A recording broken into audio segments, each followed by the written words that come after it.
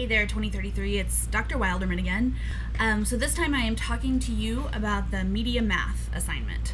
Now, not many of us got into media majors because we are awesome at math.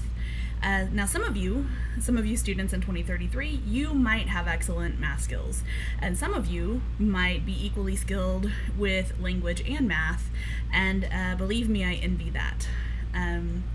But it seems that the majority of media-related majors say that they struggle with math. I definitely was one of those students when I was studying journalism and professional writing, and I'm still one of those people today.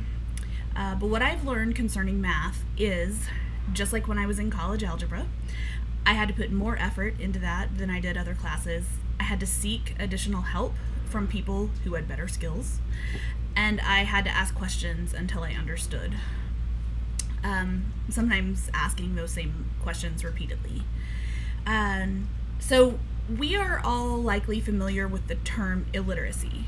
We may be less familiar with the term innumeracy, which is basically just the lack of understanding of math. It's similar to illiteracy, but with numbers. As media writers, we cannot be innumerate. Making sense of numbers, explaining them clearly and accurately through our words is essential in various media industries. So we can't just say, I'm bad at math, and leave it at that. Some of us might have to say, I'm bad at math, but I'm gonna work till I get it right, and have a system in place to make sure that I'm getting it right. So it's imperative that we know and understand some basic math skills. Nearly all media professionals are going to deal with math at some point in their writing. Some of you will deal with it a lot. So for this assignment, you're going to be dealing mainly with measures of central tendency. So mean, which is the simple average that we're probably more familiar with, along with median and mode, as well as with percentages and per capita equations. Those are the main things that this assignment deals with. These are common mathematical equations that are expressed frequently in various types of media writing. They're pretty basic, but just because they're basic does not mean I'm shaming anyone if you need a reminder for how to do this. I frequently look at the formulas for how to do this to make sure that I'm getting things right. In our Canvas, there's a PowerPoint presentation called Media Math, and the formulas for mean, median, mode, percentages, calculating percentages, and per capita. There are slides for those formulas, along with information on why we use each of these, when it's best to use one over the other, information like that. So for any math that I'm going to publish in my own work, so be that academic work, magazine articles that I'm writing, fiction work, I double check in two ways. So first with my super smart at math friend, Darcy, and second through an online equations tool that I have found that I really like. So, but I'm going to share a humbling experience with you that I had recently. So I was presenting some committee work to all of my college, Gaylord College faculty members, and I made an error with a pretty simple percentage because I'd rushed through it and I hadn't followed my normal protocol for checking my work. And luckily that wasn't published information that's out there to the whole world with my name on it, but it was embarrassing enough in front of my colleagues, so it was a good reminder for me to go back and continue to always double check my work with numbers. So getting to the actual assignment, the first question that a lot of students ask is, can I use a calculator? And the answer is yes, yes, yes, yes, yes, you can.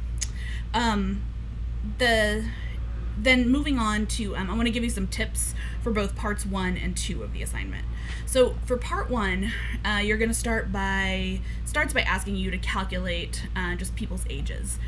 Simple enough, but I just want to remind you, remember to ask yourself if that person's birthday has happened this year or not. Next in part 1, you're going to move on to some word problems. These word problems are going to deal with percentages, per capita, averages. Concerning the averages, make sure that you check back. If you're not great at this stuff, make sure you check back to those slides in the math presentation for how mean, median, and mode are calculated differently, and when it's best to use each one. And remember that the formulas for those, along with the formulas for per capita and for percentages, those are on those slides as well. Also in part 1, there's a particular problem that asks you to deal with numbers concerning prison sentences. Some of those numbers are shown in months, some of them are shown in years. Keep in mind, until you convert all of the numbers to one or the other, you're not going to be able to calculate that correctly, right? It needs to be either all in months or all in years. And then finally in part 1, I want you to pay attention to the specific wording of each word problem, all right? Particularly for how your numbers should be expressed. Is the problem asking you, after you get your calculation, is it asking you to round up to the nearest whole number? Is it asking you to use decimals? If it is percentages, is it asking you to express increases and decreases? In what form? So just again, pay careful attention to the wording. Accuracy for this assignment means not only getting the math correct, but expressing the answer in the manner that the problem calls for. All right, so moving on then to part 2 of the assignment. So this requires you to do some math accurately, just like in part 1. But it also asks you to take it to the next step as a media writer and put some of those numbers into a newsworthy story. And just as important, you have to put those numbers, you have to show those numbers within the context of the story. Write them into a story in a way that is not only newsworthy, but that is meaningful and relevant and easy to understand. With newsworthiness, you're going to need to decide what is most important to the story for your audience, right? Does the reader need all of the numbers that you have been given, all of the numerical information that you've been given? Maybe some of it should be cut out, maybe not, but if you do use all the information, there should still be a hierarchy to it, right? Like, ask yourself, for this particular story and for my audience, what numbers are most important to them? Make sure that information comes first or earlier in the story than other information. Remember that, with a story like we're asking you to write, too few numbers and you might not be answering all the questions that need to be answered in the story. Too many numbers and you might clutter it up, clutter up your writing and confuse readers. It's really a balance. Now, I have a story to share with you about providing context with numbers in a story. So a good friend of mine who has been in the newspaper business in Montana for a long time and then currently is working as an editor for a magazine in Montana, he shared with me this headline, this story that he saw. And in Montana, Montana hasn't been hit very hard with cases of COVID-19. All right, they have some, but they definitely don't have the numbers that other states have. So Ryan was telling me how there was this county in Montana, and it had a very small school.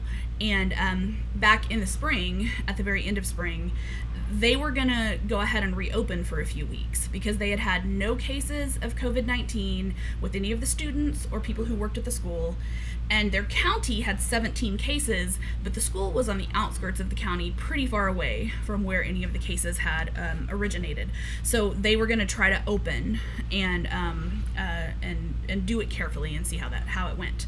All right. Well, a couple weeks after they reopened, there was this story, and the headline indicated something like school system in Montana.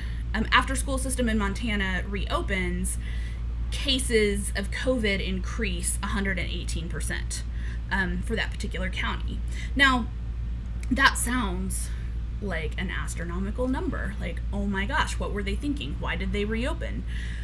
But if you actually look at the numbers and the context, that meant from 17 cases in the county to 37 cases in the county, and still none of those cases were from students at that school or any faculty or staff or anybody working with the school. So yes, while the number of cases had increased from 17 to 37, and that is approximately 118% increase. The headline was written in a way that was perhaps meant to be alarmist and sensational, right? So saying that something has increased 118%, really, to know if that's a significant increase or not, you have to look back at those basic numbers, as well as provide the context that no one in the school had been affected. So, all right. As a media writer, the lesson of all that is, as a media writer, if you don't put the math into the particular, real, accurate context, at best you're going to be confusing and unhelpful, but at worst you're going to be misleading. All right, so 2 more tips then for part 2. All right, make sure that you check in the AP style book for style issues that are in regard to writing numbers. There's a lot of them. The numerals section is going to be really helpful to you for this assignment. Okay, AP style book, numerals section. And as a final reminder for part 2, when you have the story for part 2 written out, have someone else read it, probably someone else who's not in the class. Have someone read it who's not been looking at that information and familiar with it. If they understand it the way you intended it to be understood, that's a good sign, right? Always good to have somebody else read your work. Okay. Then moving on to, let's see. Oh yeah, that was my last suggestion for part 2. Now to wrap up this whole little mini lecture, I just want you to keep in mind some of the information that was presented on that math PowerPoint, specifically the 5 most common reasons why media professionals make mistakes with math in our work. All right, so number 1, we mishear. All right, someone gives us information, we write it down or we type it out wrong, we don't ask for clarification, we didn't ask someone to repeat themselves, right? We just quickly wrote it down and then we got it wrong, right? By our own notes, we have it wrong. You can combat this by asking questions till you understand, asking people to repeat information, and recording your interviews so you can go back and listen to it and make sure that you heard it accurately. Second reason that we make mistakes with our media work and numbers, we're given information accidentally that's wrong, but we use it without checking it, without verifying it. It wasn't given to us intentionally incorrect, but we didn't follow up, we didn't do the double checking. Now it's out there with our name on it and it's wrong. The third reason, most common reason that media writers get math wrong, someone gives us intentionally misleading or wrong numerical information. And again, we use it without verifying or double checking. And then if we do that, again, it's out there with our name on it and it's wrong. And even worse than scenario 2, it was given to us intentionally wrong. Number 4, fourth reason that we make these numerical mistakes in our media writing.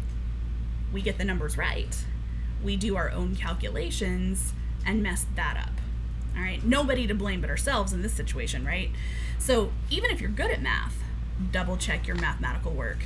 If you're not so good, develop a system, like my system with my friend Darcy, and using this particular online tool to double check my work, right? Find an app or a website that works for you. Have others read over and double check your work. And then the 5th and final reason, most common reason that we get math wrong in our media work, someone at another outlet makes a mistake, right? And we use that information from that other outlet. This happens frequently. If we use it, it might be an outlet that we really trust, and they usually get information right, and they put it out there honestly and openly, and they are usually accurate. But keep in mind, anybody at any time can make a mistake. So if you're going to use information and credit another source, no matter how credible that source has been, make sure to double check the work, all right? Even reputable sources make mistakes. All right, and I'm gonna leave you with that. So good luck with the media math assignment.